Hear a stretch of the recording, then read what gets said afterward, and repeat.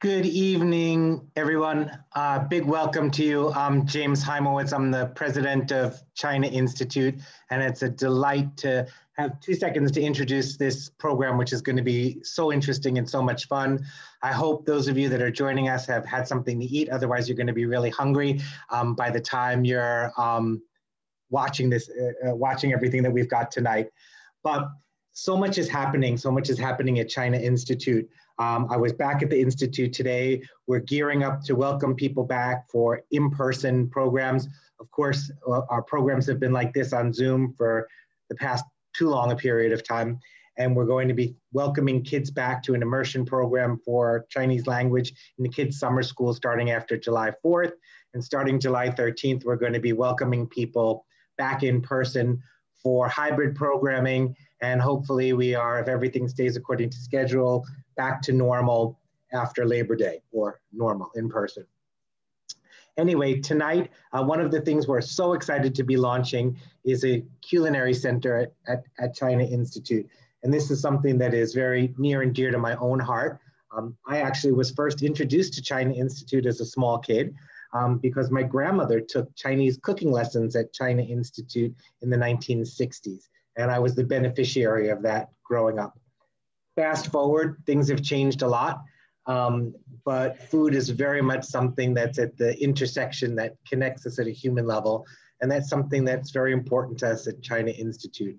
And as we try to help people have a deeper understanding into China and what's happening in China, I can't think of a better way to do that than through the eyes of a culinary tour that we're going to have tonight in a discussion. So a big welcome. Encourage all of you to check out our website, our upcoming events, our programs, our schools.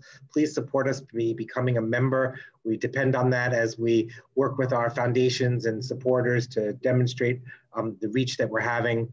But without further ado, let me hand this over to Dinda Elliott, who is the mastermind behind all of our public programs at China Institute, to introduce this evening's program. Over to you, Dinda. Thanks, James. Welcome everybody to our Food and Ideas Festival, which celebrates Chinese cuisine, as James was saying, and takes a deep look at Greater China through the prism of food.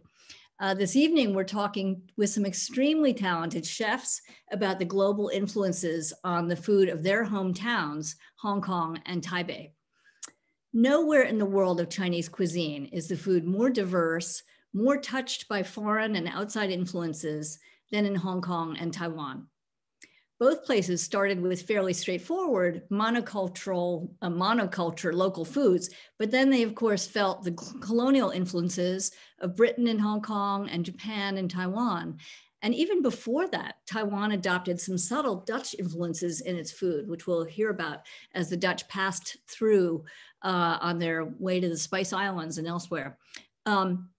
The foods of Hong Kong and Taiwan have also incorporated, of course, influences from all across mainland China, from Sichuan and Hunan, from Chaozhou to Shanghai and other parts all across China. So we thought it would be really fun to look at how all these influences have shaped the food scenes in Hong Kong and Taiwan, which as such well-known culinary melting pots are places where you can find some of the best Chinese food in the world.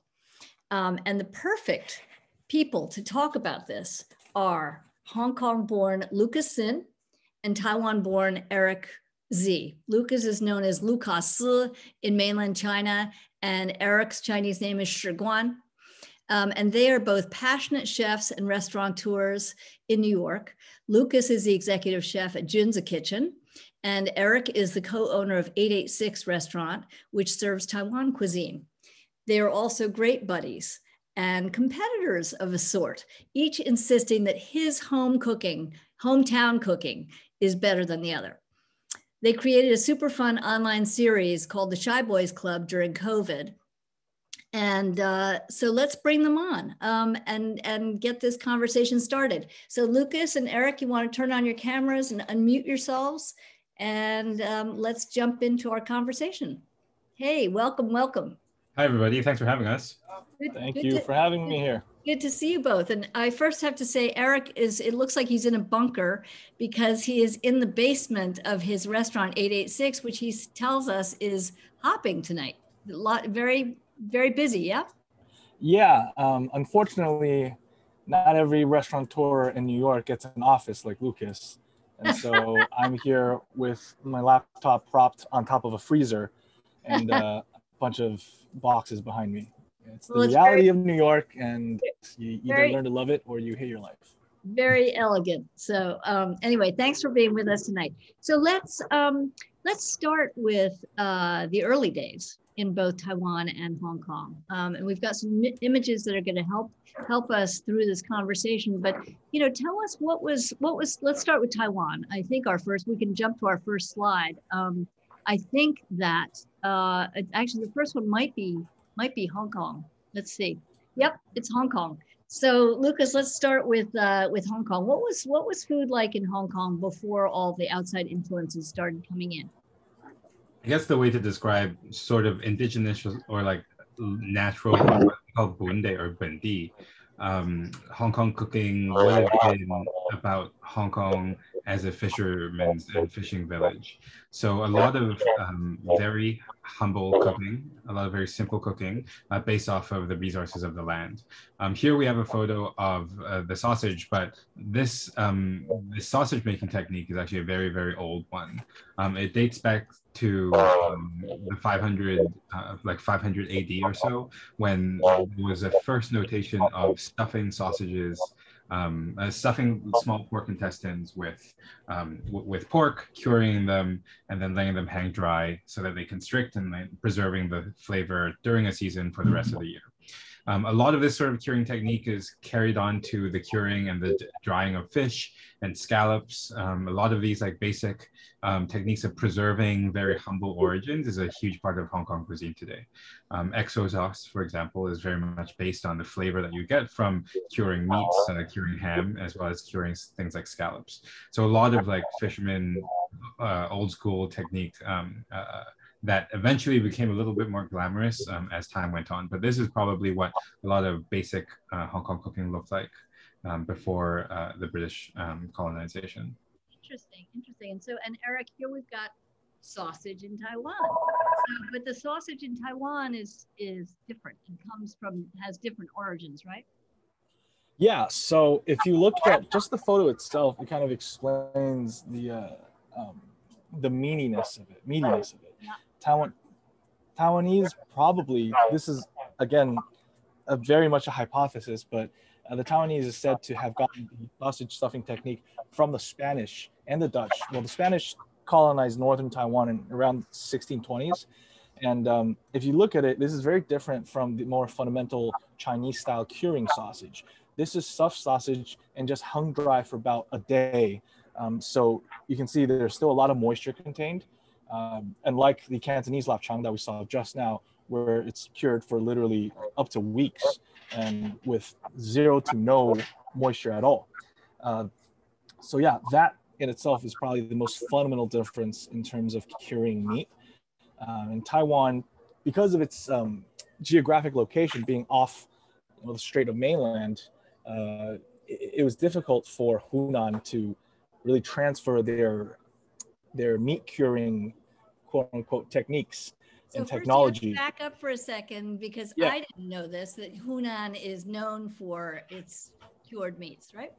Hunan really is probably, arguably, the place in China that's curing the best meats, whether it be ham, sausages, or different cuts of even kopa being cured nowadays.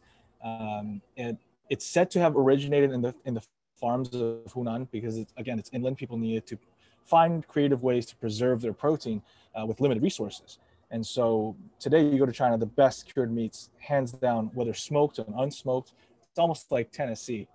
But you're saying it's too far away. So it just, And you were saying too far away. And there was no, the Chinese Civil War hasn't broken out yet. People haven't fled to Taiwan. So we'll get to that later.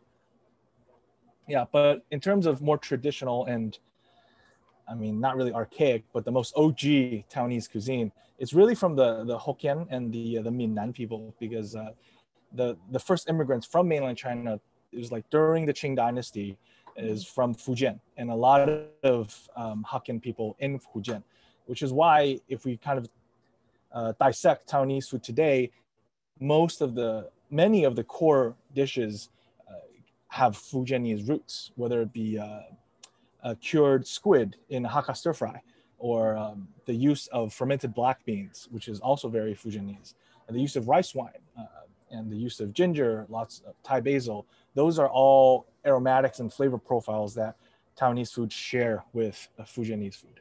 Wow. And when you say Fujianese food, are you really sort of mostly talking about Hakka cuisine? Yes, mostly Hakka. Yeah. Fascinating. Okay, so then let's jump into the colonial era, because lots happened to food in both of these places during the colonial era. So Lucas, I can see we're in Hong Kong here. So what the heck is this banquet we're looking at? So this is a photo from Australia Dairy Company, or Australia Milk Company in Jordan in Hong Kong, and this is maybe my favorite restaurant in the world. Wow. This is it's near and dear to my heart, and it's called Australia Dairy Company, but it's got nothing to do with Australia. And this is a pretty typical type of cha chan teng. And so a cha chan teng is a Hong Kong style diner that really sort of blossomed after World War II, but began its like first footsteps during the British colonization. So if I can paint a picture for you, when the British moved into Hong Kong, it wasn't as if like European influence was immediately luxurious and cool. It took a little while, and a lot of these the aspirational aspect of European cooking started with these things called bing sat. And bing sat are ice rooms or ice houses. And these ice houses were basically cafes, European style cafes, right? You know, go in for tea and coffee, and your tea would have milk in it and that sort of thing. And that really came about because of the import of ice into Hong Kong, which is also a funny story, because in the beginning, most of the ice in the 1840s was from the United States, and then eventually shifted to a English source, and then eventually into a mainland Chinese source. And in some time, I think it's like the 70s, when Hong Kong factories start to produce their own ice. And when they start to produce their own ice, there's a proliferation of these sort of cafes, because people can start drinking cold drinks.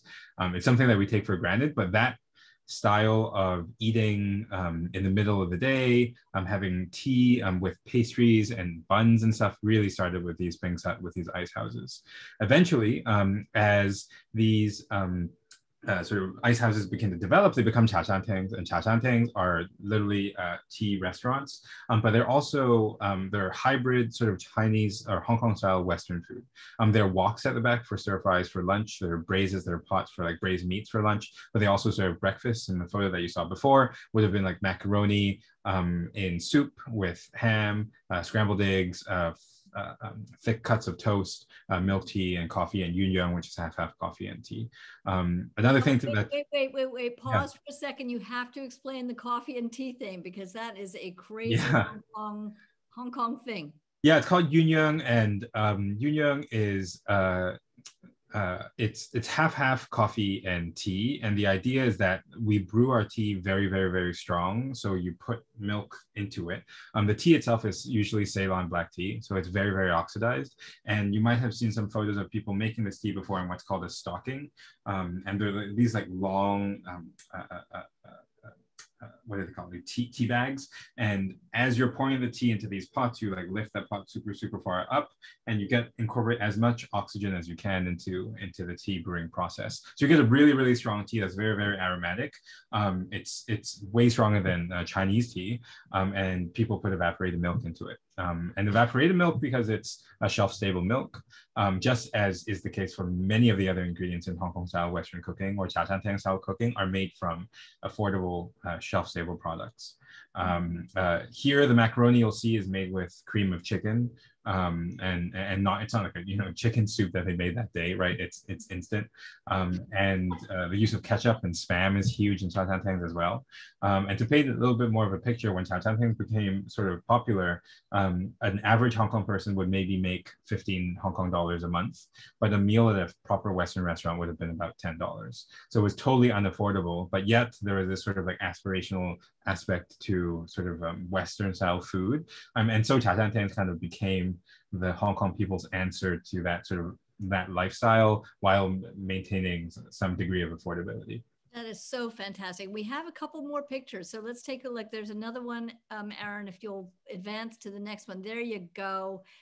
There's another delicious macaroni soup with ham on top and yeah, butter. And you'll see the French toast on the side is also one of my favorite dishes, with a big pat of butter. Actually, it's not butter, it's margarine. And the French toast is deep fried. It's one of those things, Hong Kong people find a more indulgent way to cook these sort of like breakfast staples, so to speak. And this was probably 3 days of the week growing up, like I was eating this. Right.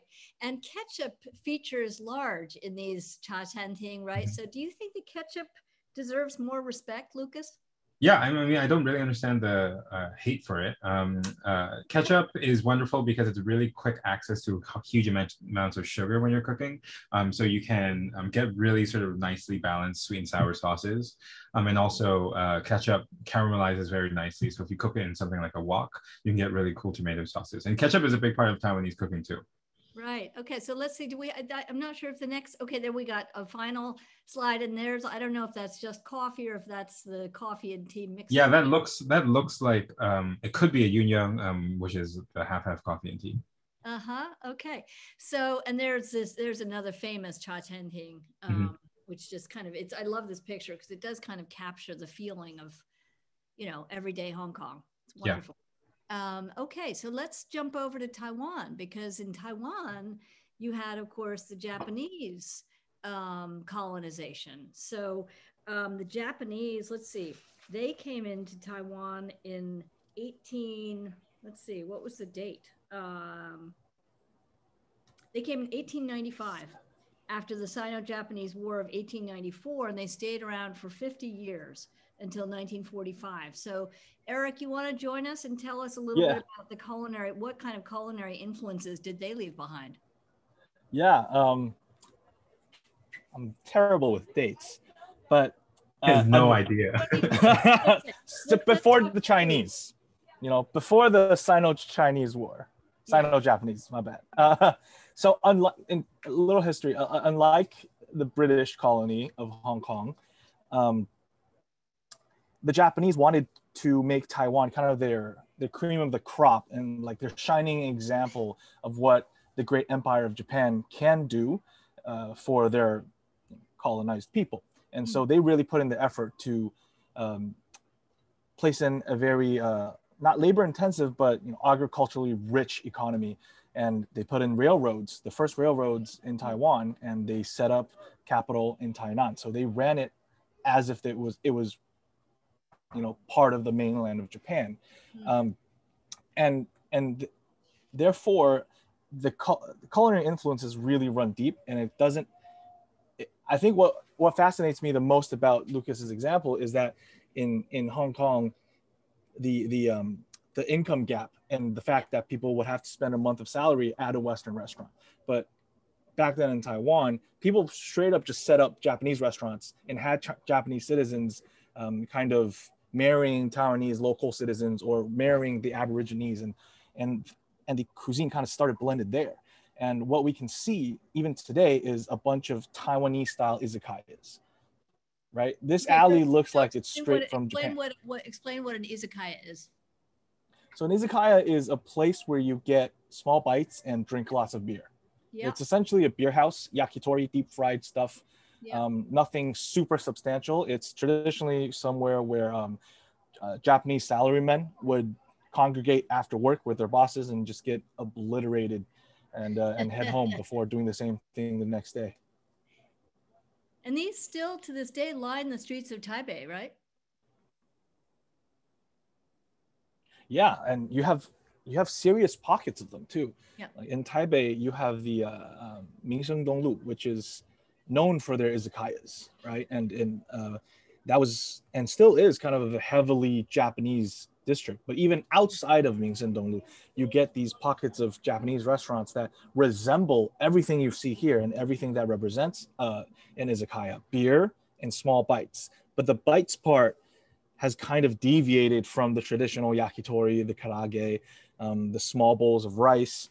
Instead, it's being replaced by kind of a fusion style of cuisine that's certainly rooted in Japanese cuisine in terms of its form factor, but the flavors have largely become very, very Taiwanese. For example, like a chicken yakitori. Now, almost every Taiwanese izakaya serves the chicken yakitori, but the glazing is different. It's not a very traditional Japanese glaze. You get 5-spice, soy sauce glaze that is pretty uniquely in Taiwanese signature. And the karage is not traditional like the Japanese style, where you dip the mayo and it's like it's a potato starch batter, wet potato starch batter. In Taiwan, you would see izakayas that serve popcorn chicken that essentially looks like a karage, but it's battered in dry sweet potato starch. Yeah, so wait very, a minute. very What is popcorn chicken? Tell us about that again. Popcorn chicken is one of the signature street foods in Taiwan, where it originated from, is another interesting story. Taiwanese people, and I feel like Asian people in general, prefer dark meat over white. Yeah. So it's the reverse from the States. So in Taiwan, I believe in the 50s in Ximending in Taipei, this guy wanted to figure out how to sell his breast meat, his chicken breast. So he cut it up into medium-sized pieces, batter them in sweet potato starch, deep fried, and then dusted it with white pepper, salt, sugar, MSG, and a bunch of fried basil to garnish, and put them in little bags, and people walked around and just chowing on them. It's a perfect form factor because the cook time is relatively short, so you wouldn't dry out the chicken breast. That was the biggest turnoff for people, is that chicken breast is a lot drier. It's got less fat content. And so cutting it into like inch-sized cubes, it really only, you need to fry it for like 30 seconds to 40 seconds, and that keeps the juiciness within the meat. Right. And so, but the form factor is very similar to the Japanese karage, which is fried thigh meat, which brings us back to the izakayas. But instead of the karage, you get, Taiwanese popcorn chicken. But the entire dining experience is as if you're in an izakaya. Yeah. It's so interesting what you said about the sort of the extent to which the Japanese really sort of, there was so much mixing between the Japanese and the Taiwan people in Taiwan. And the culture was very much, I remember when I was studying there as a student in the late 70s, lots of the Taiwanese spoke Japanese still, the older people, and they still felt quite reminiscent of that period of time.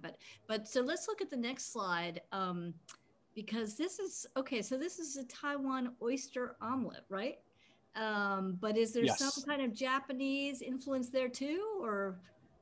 Yes, so this dish kind of, if we look into it and examine it, you can't really see in this photo, but there's a pool of caramelized potato starch, sweet potato starch on the bottom, that is kind of the constructional base of this entire dish. That sweet potato starch is done in a very Fujian style, Fujianese style omelet. So the Fujianese people have an oyster omelet because they're also right by the ocean and easily accessible for these, plump oysters. A good example would be Malaysia. Also, a lot of Fujianese people and Hakka people, they also have their own oyster omelet. What is not Fujianese about this dish is the sauce. So the sauce in Taiwan, we call it a few different names: a 甜辣酱, which means sweet and spicy, or like a 海鲜酱, 海山酱. 海山, I don't know exactly why it's called that, but the basic ingredients and the components of it, the flavor profile doesn't really change. It's sweet from ketchup. We got it from the Americans, and it's a little spicy from hot sauce, and it has the not earthiness, but it has a very solid core flavor that is not funky, but it just keeps everything intact, and that is miso. A lot of people don't know, but miso plays a pretty big role in a lot of the local Taiwanese sauces, and wow. it's mostly hidden. And that's a Japanese influence, right? Yeah, uniquely Japanese. Nobody else does it. So. Right.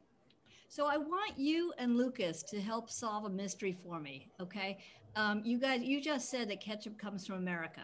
Okay. So, but in Mandarin, 茄汁, right, is tomato juice or tomato sauce. And isn't it in Cantonese? Don't you say ketchup? Isn't that ketchup? Yeah, I think it's a Cantonese. It started from Mingnan Yu, which is Fujianese. Okay, there you go. Which is adjacent. It's very similar to Cantonese, and so ketchup is sounds a lot like ketchup. But I have to say, and I'm not the person I'm not the person with the final word, but I met a PhD student who's writing her book on her thesis and her book on ketchup, and it seems to be the case within ketchup academics that the story that ketchup comes from China is kind of a misnomer. It's kind of a red herring. It sounds very similar, but it could have been the Chinese name was applied to the ketchup thing after the fact. And some people trace it to the Romans. And let me just ask you, so the field of ketchup studies, is that a very large? Yeah, people are ridiculously well-versed in the history of ketchup. And I've heard solid arguments that I can no longer recall about ketchup not actually having any relationship to any sort of like Chinese thing. I mean, for one, we know that the claim that ketchup came from China can't truly be correct because tomatoes didn't get to any sort of Chinese cooking until very, very late. It's a New World vegetable. Damn. Right, yeah. So disappointing. Okay. Right. Okay, so I think that's that we're going to now move on to post 1949, where here you go. So 1949 happens. Tons of mainlanders come to Taiwan, and of course Chiang Kai-shek and his wife, they build this great Grand Palace Hotel, and this sort of embodies that the influence of the mainlanders in Taiwan. But then it very much influenced Taiwan food, right? I mean, I remember again when I was a student in the late 70s, that at that time, really you could get the best Chinese food in the world in Taiwan because all the great chefs had fled from the mainland. And so you had just, the great food from every single province of mainland China. But so Eric, talk a little bit about what the mainlanders brought to Taiwan with them in terms of food. Yeah, so again, a little backstory. Of course, the KMT, they're known as the bourgeois, right? They didn't have the numbers, but they had all the money, supposedly and allegedly, all the spoiled generals with their fancy food. Yes. But they all fled to Taiwan after the war, and therefore all the good food, the private chefs, the banquet chefs, all the restaurant owners, all fled to Taiwan with the KMT. And so, as you said, most of these regional cookings, at least the cream of the crop, all went to Taiwan. And even today, you can see, I think the prime example would be Din Tai Fung, right? It's Shanghainese food. Oh my gosh. It's Shanghainese food done to near perfection, so originating in Taiwan. Explain what Din Tai Fung is, because lots of people probably don't know in our audience. Din Tai Fung is famous because they they're the shining example of soup dumplings, and they're credited to be the establishment that kind of initiated this soup dumpling craze we're in the middle of. Their gold standard is the 18 folds. Every single one of their soup dumplings has only 18 folds. Oh, wow. And so they're very meticulous about their recipes, and they are Shanghainese, but they started in Taiwan, right? From Shanghainese immigrants. Actually Hangzhou, because their last name is Yang. Interesting. So that's the prime example. Right. And if we could look at the next slide, you also had the beginning of real bank. Well, first you got to tell this story. This is the. Oh yeah. Right.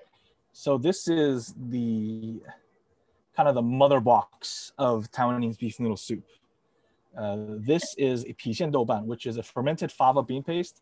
Think of it almost like a miso, but made from fava beans. And it's from Sichuan. It's from Pixian, the first two characters, which is not a province. It's It's a kind of like a small town in Sichuan that is famous for producing this doubanjiang.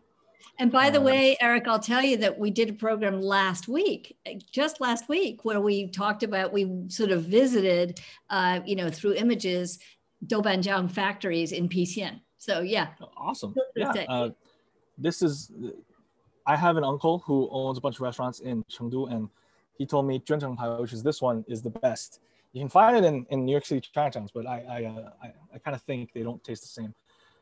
Maybe they export the crappier stuff. But how did this stuff get to Taiwan? Again, the bourgeois moved to Taiwan, and Sichuan being one of the bases, military bases, a lot of the generals were there. And so when they moved to Taiwan, one of them, as the legend goes, these things aren't super well documented, but as legends go, this general was so homesick that he made a beef stew out of this doubanjiang, and then tasted so good, gave it to all his friends, and started selling it as niu mian, which is beef noodle soup. And a little backstory is that Taiwan wasn't a large beef consuming economy back then. It wasn't until the Japanese emperor wanted to, no pun intended, beef up his soldiers for the war, World War II, did he kind of put down his foot and be like, everybody eat beef now. Wow. And so I think perfect timing if this general arrived a few years earlier, not that it would make sense, but if the idea came a few years earlier, we might have missed it. Yeah. Right. Wow. All right, so next slide, we also have the beginning of real banquets. The mainlanders brought banquets both to Taiwan and to Hong Kong, right? Yeah, I think, when we're talking about banquet style cooking in Hong Kong, you can think of the influences in a lot of Hong Kong cooking was also, after the Civil War. After the Civil War, a lot of chefs are going to Hong Kong who had spent their sort of best years in Canton, which for a very long time until basically 37 and World War II was like the culinary capital of southern China. So a lot of chefs were getting like hardcore Cantonese training, and Cantonese cooking is known for technique and like celebrating bountiful ingredients and knife technique and wok technique and that sort of thing. And so most of what people in my generation and my parents' generation think of as Hong Kong style Cantonese cooking is really sort of a Canton or Guangzhou style Cantonese cooking. And so a lot of that technique trickled down to Hong Kong after the Civil War, and these banquets were met with the sort of nouveau rich society of Hong Kong, right? Plus the foreign influence. So you have all these like weirdo banquet dishes that we can talk about a little later, but in a similar sort of like trajectory to what was happening in Taiwan, you have the meeting of like highly skilled chefs who have a political reason to be in Hong Kong, plus people who are rich and excited to celebrate sort of specific ingredients and specific tastes and flavors. Amazing. So actually very similar in a sense in the mainland and in both Taiwan and Hong Kong. Similar. And the Shanghainese influence thing too, because a lot of the big hotels like the Peninsula and a lot of those restaurants in that area that had opened in Hong Kong that are a big part of like the daily Hong Kong life now were Shanghainese restaurants, like sticky rice and chao nian gao and soup dumplings and sheng jian bao and that sort of thing is very big in the streets of Hong Kong. I had to include this photograph because this is from the film, of course, Eat, Drink, Man, Woman, the great Ang Lee film. And this is the guy in the center, of course, is the father. He's a wonderful, wonderful chef. So here's his banquet, and it's very much speaks to that era, I think.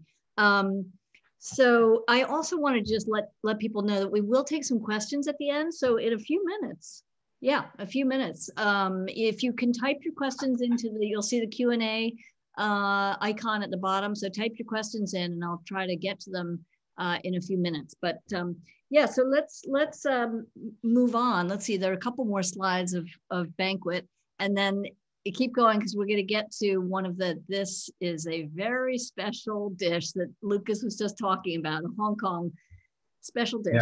So this is the top part of Long Ha Yi Min, which is yi noodles with lobster, but the sauce is cheese. So a lot of the Cantonese banquets that I grew up with have these like super odd fusion-y sort of clashing dishes. This is one of those dishes that's it's stir-fried lobster, as you would for like ginger scallion lobster or something, then deep fried, and then it would be tossed in a cheese sauce and served over Chinese style noodles, which is bizarre.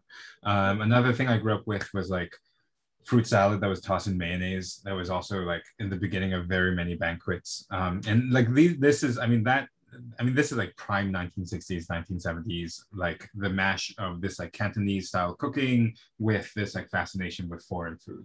Right. A lot of Hong Kong sort of like trends, but also ingredients were imported from places like Australia, sashimi from Japan, even shark fin really sort of like took off. And those sort of trends for delicacies, so to speak, and mashup flavors of like fusion-y type of cooking with Cantonese style banquets really became a thing in the 1960s and 70s. And for that reason, it probably wouldn't have taken place anywhere else, but those dishes very much exist in Hong Kong style cooking today. What are both of you, if you could speak to this, what are your favorite sort of mashup dishes, that are like a Hong Kong dish that's a mashup of various other cultures coming in, or a Taiwan dish that's a mashup? What are your favorites? Eric, you want to bring both of them onto the screen so we can all talk together? Oh, if it's yeah. possible. Sorry about that. There we go. Problem. And we still have more slides though, but I just wanted to bring both of them on the screen, but go ahead. I can't see the screen for some reason. Well, we can see you, Eric. We can see you. Is it? Okay, I see it now. Okay. What's your favorite, your favorite mashup? So this is actually something that is relatively new. I made it here in the States. I've never had it in Taiwan yet. Okay. What is it? Certainly a mashup. It's a taro toast. So it's shokupan, which is Japanese milk bread, and taro puree, which is like think super, super, super creamy mashed potato, but sweet and with taro instead. Okay. And the pork floss.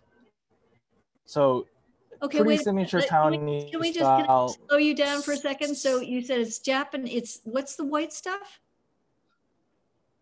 Shokupan. It's a Japanese milk bread. Milk bread. Yes. So it's kind of like a toast, but a lot fluffier, lighter. Okay. All right. And then you've subtle got notes the of milk taro. powder. So the taro is the creamy stuff, and then you've got pork floss. Yeah. Right. Taiwanese love sweet and savory dessert that's meaty. So is this a dessert, or is this a sort of a main course type of thing? This is a snack. Snack. Okay. Yes. And is this actually something like if I go to a restaurant in Taiwan, I can find this there?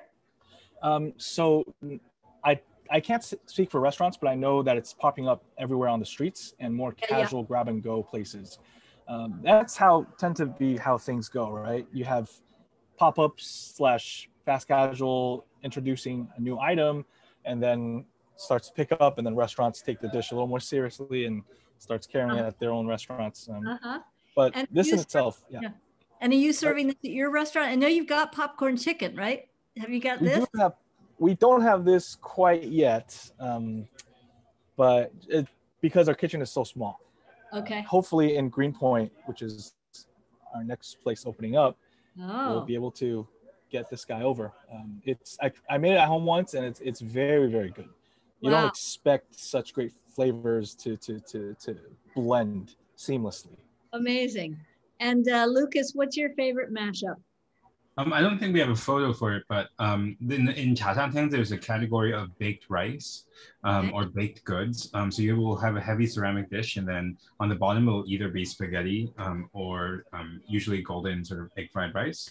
And over the top, there would be something like pork chops or fish fillet or chicken chops. And on top, there would be a sort of tomato-y based ketchup sauce with onions, fresh tomatoes, and a lot of ketchup. It's a gokju bapan, is like the baked pork chop rice. But there's also really interesting sort of like Macanese adjacent version that's called Portuguese chicken rice that I really, really like. Okay. It's popular enough that you can get it in KFCs, but it's stir-fried rice on the bottom, and then this dish called Portuguese chicken, which hardly has any real sort of Portuguese, real relationship to Portugal other than Macau being a Portuguese sort of colony. And it's kind of like coconut creamy with a little bit of curry and turmeric white sauce with big roasted chunks of chicken. It's really delicious. Mm-hmm. So this is a photograph which I think is not actually what we were hoping to find, but it speaks to, I think you were both going to talk about in the modern era, some of the sort of experimentation that's going on. Yeah. So I think it's important to think, I mean, if the hypothesis was originally that if both Hong Kong and Taiwan were set up for fusion and they were set up for global influences and influences from different regions in China, then that sort of would continue to propel how the cuisine develops today. And so in Chacanteng, which is a very sort of popular place for people to eat on a daily basis, you see these restaurants, these Hong Kong style diners, continuing to absorb influence from places like Japan and Korea, depending on what the sort of trends of the moment are. You see like those Korean tornado omelets, or Japanese omurice, or like Japanese unagi, fried rice being a big part of like the regular lunch rotation in Hong Kong. And it's something wonderful because it means that the kitchen, the business, and the menu are all set up to absorb these influences, even as they're cooking, and like, you know, British culture isn't the trend anymore. So let's take a look at a couple more images, and then I'm going to take some questions from the audience. So this is, now we're moving into really the sort of exciting stuff that you're seeing going on in Hong Kong and Taiwan today. So what's this? Who's this? I just want to shout out like incredibly talented chefs that are much more talented than Eric and myself, and much more successful and doing ridiculously good things. This is one of my friends, Mei Chow, who was the best female chef in Asia, I believe 2-3 years ago. And her first restaurant was Little Bao. Her second restaurant is Happy Paradise. And she went to school in Boston University, but went back to Hong Kong to open a Bao restaurant, and eventually a very, very cool modern style Hong Kong diner in Chatanteng and Happy Paradise. Ridiculously beautiful neon cocktail program, and like really inventive cooking, a lot of like vegan cooking, but just like the proof that Chatantengs in any form that they take at any price point are all about absorbing global influences. So what would be the kind of thing that, or the kind of experimentation that makes her food special? Yeah.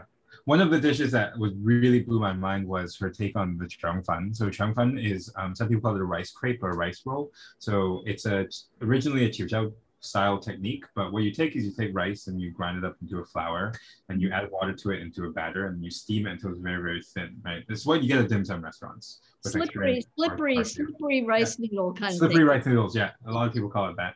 And so she makes one with rice starch and scallops. So instead of just using dried scallops to texture the noodle and give it a flavor, she makes scallop into a scallop puree and uses the proteins that are in the scallop to form the sheet of the rice roll itself. So that when she presents it to you, it's just like rolls that look like rice rolls, but they're actually just made of 100% scallop.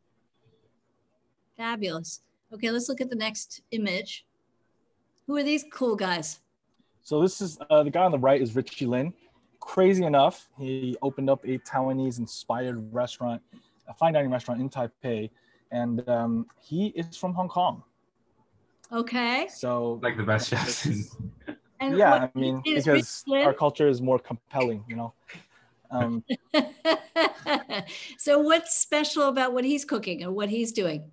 So everything they serve at Mume is kind of a play on in a pre-existing Taiwanese dish. And it may or may not be something that's on the international radar, but I think because Richie fell in love with Taiwan, and he started creating these dishes that are an homage to the local star dishes, which is something pretty ambitious. You know, it's almost like the equivalent of Manila Tavern taking a simple burger and creating the Black Label burger that is 5 times the price, right? But some would argue is just a fancy burger. Right? Wow. My favorite dish of his is the milkfish. So in Tainan, milkfish is considered the fish of Tainan, or even the fish of Taiwan. It's crazy difficult to debone because it's got an insane amount of bones to flesh ratio. But he, like true Richie Lin, he debones it, serves it as a fillet with an algae sauce that's made of abalone as well. And it's plated so gorgeously. Wow. Wow. So this is a high-end restaurant. It's expensive. It is pretty expensive for Taiwanese earning standard, but it's not something that's so crazy. Nothing like that one whole month of salary kind of crazy talk. Right. Yeah, and he's located in a very humble district, albeit a pretty rich district. He's gotten Michelin stars ever since he opened, and I believe he's at 2 right now. The restaurant is called Mume. Yeah, Mume. They're doing really exciting things, and Richie's gone on to open a few Thai restaurants with a few Thai partners in Taiwan, and crazy successful with an intensely ambitious mind for cuisine. And it's just exciting to see how it can go ahead, you know? Okay, so who's this guy? This is Vicky Cheng, and he's the chef of Via and recently opened Wing in Hong Kong. He is ridiculously talented, and he is a child of what was called like the private kitchen scene in Hong Kong. In Hong Kong, the rents are super high. So nobody's opening restaurants on the ground floor, and a lot of talented chefs are opening restaurants in buildings that are supposed to be apartment buildings. And he started in one of these spaces and eventually developed a keen sense for what he calls French Chinese food because he's classically trained in French cooking. So he opened Via, that was a French Chinese restaurant, and recently had the revelation to open a Chinese restaurant that is built like a Chinese restaurant.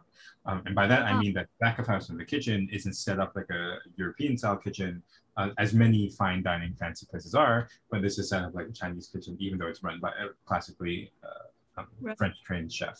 So the first one is called Via, V-I-A? VEA. VEA. And Wing is the second restaurant, W-I-N-G. Got it. Let's take a couple of questions from the audience. Firstly, I'll say somebody typed, fabulous lesson on Chinese food history. Thank you so much to the two chefs for sharing your keen knowledge and passion for keeping Hong Kong and Taiwan cooking style and history alive and relevant. So that's generally the tenor of the comments we're getting.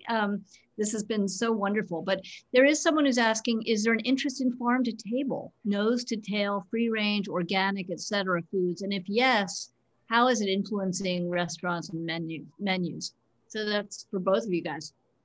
I worked at a restaurant in Hong Kong that was called Nur. That was very much kind of a Noma ripoff type of restaurant that was very keen on Hong Kong farm to table. Almost everything we used was grown in Hong Kong. But a lot of chefs had a lot of challenges doing that because Hong Kong doesn't have that much farmland. And even then the seasons are really kind of screwed up. So it'd be like March and we'd get like fresh tomatoes. And so you know, it's, and of course, like it's much, from an economic standpoint, it's much cheaper to get your ingredients from mainland that has sort of like a larger scale operations. But there is certainly an interest, and there's a growing interest in that type of cooking as well as vegan and vegetarian cooking. One thing that I'm really excited about is a brand called Omni Pork that is a Hong Kong-based take on, it's very similar to Impossible Meat, but they make like vegan Spam, and it tastes delicious. It's ridiculous. I wish I was, I wish I didn't believe in it. To replicate Spam is pretty fascinating to me. Yeah. And so, yeah, there is, and a lot of it is rooted in, you know, the number one religion in Hong Kong still is Buddhism. So a lot of people abstain from meat. So it kind of makes sense from that sort of religious and lifestyle sort of. In Taiwan, actually, funny you should mention, nose to tail dining is something that we've embraced since day one. I believe. So unlike Hong Kong, Taiwan has an abundance of farmland. Taipei is pretty much the only extremely metropolitan city. And so, and Taiwan is just, I don't know, Taiwan is just almost littered with resources. You know, it's a oxymoron, but so even though with the fresh and abundance of resources, Taiwan doesn't export any protein. And therefore, all the protein slaughtered is almost consumed day of within the island. And so everything you get is going to be super, super fresh. And there's this thing called 温体牛, 温体猪, which means room temperature. It just means it's pre-rigor mortis beef. The cattle or the pork was literally slaughtered morning of from the slaughterhouse, and then sometimes they skip the middleman and then deliver straight to the restaurants. Wow. And when you have this kind of quality, organ meat becomes extremely, extremely delicious. And because it's not been sitting in the refrigerator for 2 weeks. And so there's really no off taste or gaminess to it. What you're getting is just the pure texture of, these different parts of the animal that in the West is largely thrown out, really. And so because of that freshness, nose to tail dining has seen just tremendous success in Taiwan. People who can't really afford to eat the prime cuts of the pig eat, the hearts, the tongue, the inside of the cheeks. The brain is used for soup, and it's just really going the extra mile, the extra extent. And sometimes the nose, which is, collagen and gelatin rich, is thrown into the ro fan to give the sauce an extra good consistency. And obviously pig ear, intestine is all parts of the pig that is used to a tremendous extent. And not to mention agriculture in Taiwan is crazy. I think Taiwan only exports fruits, but in terms of vegetables, it's still within the island and consumed within the island. So yeah. So it sounds like it's a pretty large part. Sorry, but it sounds like Taiwan, in terms of nose to tail, Taiwan beats Hong Kong. I mean, Hong Kong is a city and Taiwan is a freaking island. Okay, fair enough. Yeah. Okay, so there is Jennifer Gao wants to know from you, Eric, can you talk about the Dutch influence in Taiwanese cuisine, especially in Tainan? Is there any Dutch influence? I don't know. I don't actually exactly know the Dutch influence in Tainan. I do know that Dutch has had the influence on the sausage making that we had mentioned, but I don't. And tempura, right? Tempura is Japanese. But the tiembula sort of mistranslation is adjacent, I guess.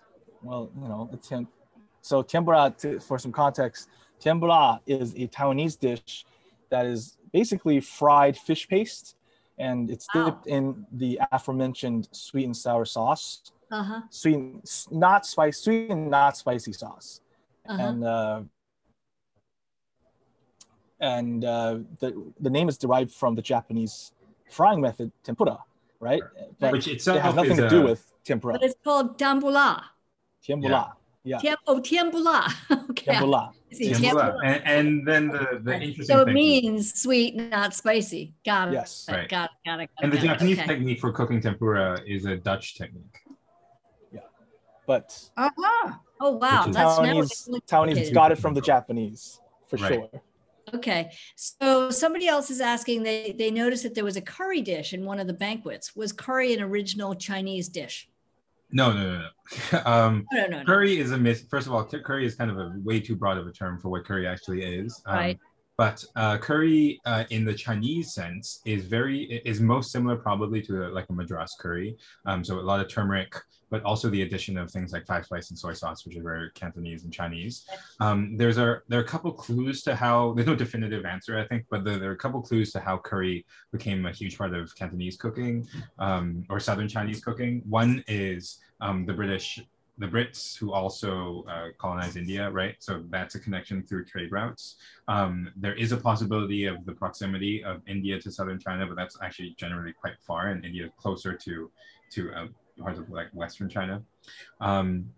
The other interesting thing is actually many of the original immigrants to Southeast Asian countries that have adopted things like curry are from the same regions that are from the same regions of people that ended up in Hong Kong first, right? So Hakka, Quzhou, Fujian, like all these sort of like groups of Southern Chinese people that were doing most of the initial emigrating would have taken up a lot of sort of like curry curry flavor profiles in places that would have it at hand, like in Malaysia, in Singapore, in Thailand, and places like that.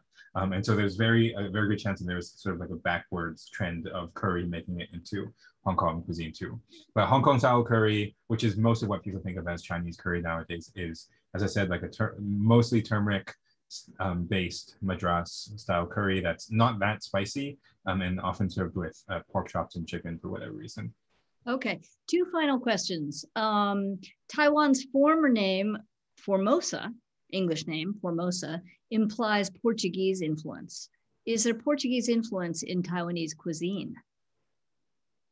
Yes, so the Portuguese were actually the first to reach the island of Taiwan in, I think, 1540s. Okay. Again, I'm not great with dates. All right. But a quick Google search will get you there. But as far as I know, they never colonized Taiwan, and they pretty much just gave Taiwan the name Formosa that was adapted by the Dutch and the Spanish. Any influence? So no influence on the food?